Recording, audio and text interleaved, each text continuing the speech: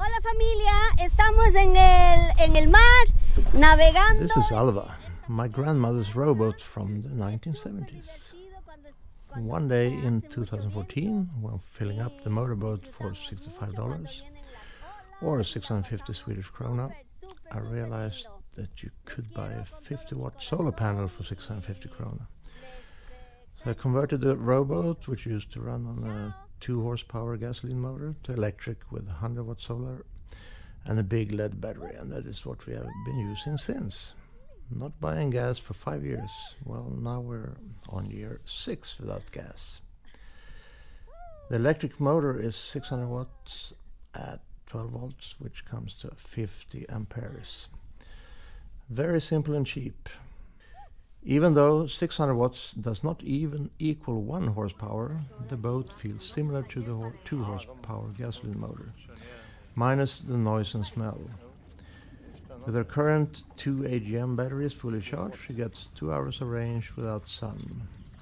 More than that with decent sun, since the batteries get a constant charge when the sun is up.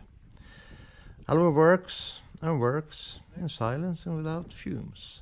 Everyone, well, loves her. The animals we encounter are mostly curious as to what strange silent creature is approaching them.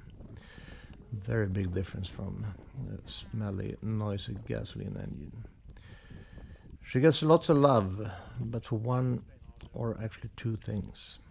She's a bit slow at 7.5 to 8 kilometers per hour, and the range of 14 to 16 kilometers can be limiting at times. So we tried to beat her through the years. 1200 watts, 24 volts, 1500 watts, 36 volts, with different hull types. Lots of added complexity, especially with 36 volts. But so far, nothing has Alva beat by more than a small margin, which doesn't make it worthwhile considering the added complexity. Now we have a new boat and a new motor.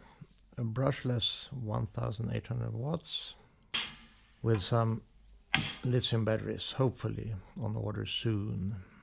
This is really an ongoing project.